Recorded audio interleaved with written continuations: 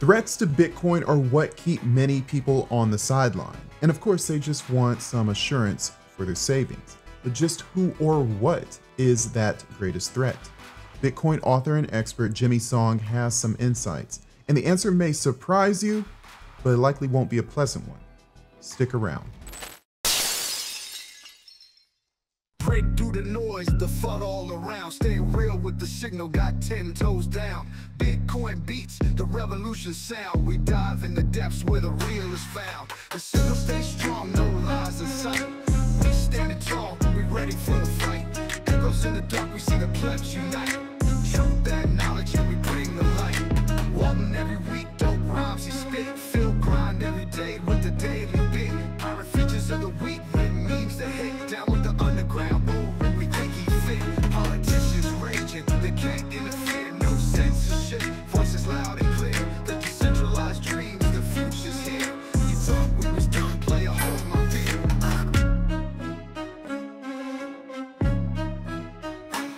It's Sir Ulric. Are you down with the underground? You know, it makes me laugh when I see these posts, videos, articles, and influencers discussing threats to Bitcoin. Like, oh no, China gonna ban it. Norway doesn't care if its stranded energy fizzles away. The evil exchange Coinbase and Brian Armstrong, they're so immoral. Look at all the crypto grifts and 10x levered futures trading. Please, government, put them in jail. Mt. Gox coins are dumping on the market. Kamala's so dumb, Trump shills MAGA Ethereum.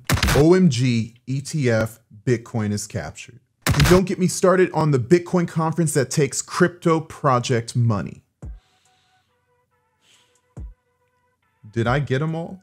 Bitcoin has been floating between 55 and 65K for what seems like forever. And let's not get into that black hole anomaly we know as 58K. But if there's a problem at all, just who is to blame? All those groups I mentioned before, or you?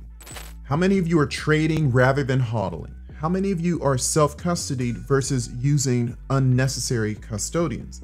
How many of you actually run a full node so you can don't trust, verify your own transaction? Is Bitcoin even a revolution? If so, then why do the voices with the most reach seem to sound so much like what's on three-letter government-sponsored media corporations? Who's giving these voices range? Y'all ain't kids, you know a wolf when you see one.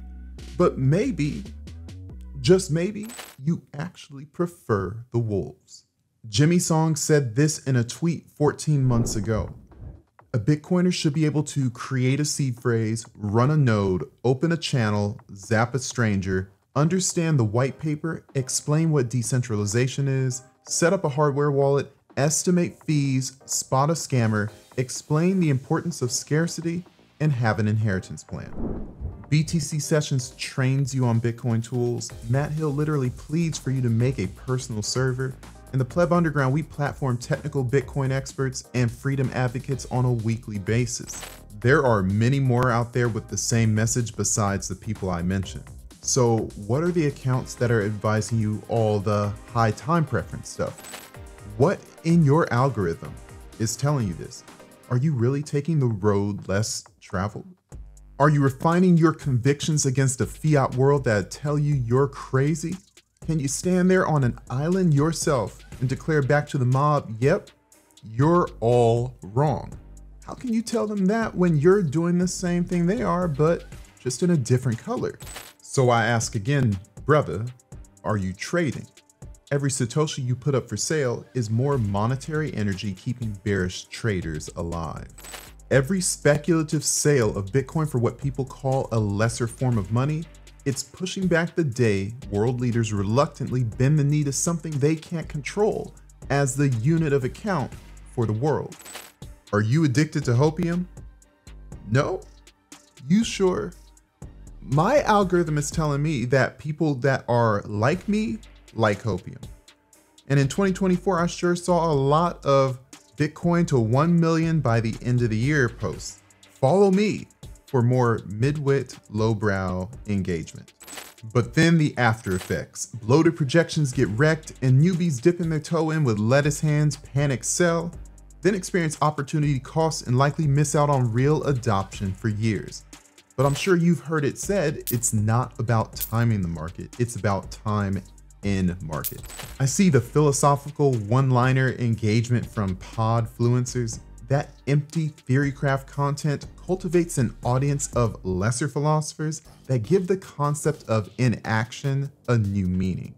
You know, the Jordan Petersons, the Andrew Tates, the Eric Weinsteins, and their disciples. Now, if there's something about the words coming out of their mouth that gives you subjective value in life, by all means, continue on. Just know that them mentioning the word Bitcoin is not going to pump your bags. And if they never showed up to a Bitcoin conference, Bitcoin would still be up and to the right. So keep that in context for the next time a celebrity advocate pops up. And then I see the attractive cheerleaders that seem to increase in sightings during the bull market. Unsurprisingly, all surface, no substance.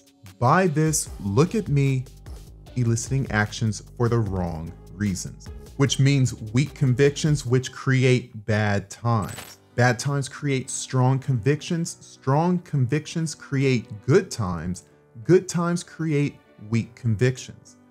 What is it going to take to spend a bit more time in the strong convictions section? This is the Bitcoin revolution. None of this moves the needle for the individual or the network. Every time you like, retweet, or even scroll past content like this, you're validating. And if you are not a dark tetrad and actually have a little empathy, this dynamic enables those anti-revolution actors to reach more newcomers who will be encouraged to make economically unwise decisions. It's 2024, the institutions are here as anticipated, and they're watching with their fiat bags. And they're looking for alpha, comparing the stability of the network with the volatility of the price. They're going to continue to test the market to see if the asset holders of the most optimal form of money ever discovered are skittish, easily manipulated, and shaken off their stack. They're going to look at the infrastructure. How many nodes out there running Bitcoin Core? What's the hash rate, and can it be captured? Are the people the most important component of any system operating with rational conviction? Or are they moved by the whims of a few influencers with buzzwords? Is this network made up of the right people? Only you can answer that, Anon. Not only are institutions on deck, but regular people as well who have been on the sidelines. With each passing year, they're becoming more desperate in a dying fiat system. They're looking for hope and direction, for a place to hang their time-earned savings. Can they tell the difference between you and a gold insect, you and a meathead, you and the lost soul who thinks that paper cash is our God-given right? I encourage you, do your homework, get your tools, know your tools, propagate your knowledge, have a contingency plan for your stack with your loved ones. Be refined and responsible leaders of this economic revolution. Remember, we're still early. By the time the LinkedIn crowd realizes Bitcoin is real, and most importantly, fiat is a shill, they're gonna need you. I am Sir Ulric like my father before me, and we gonna make it. Well, most of us. Are you down?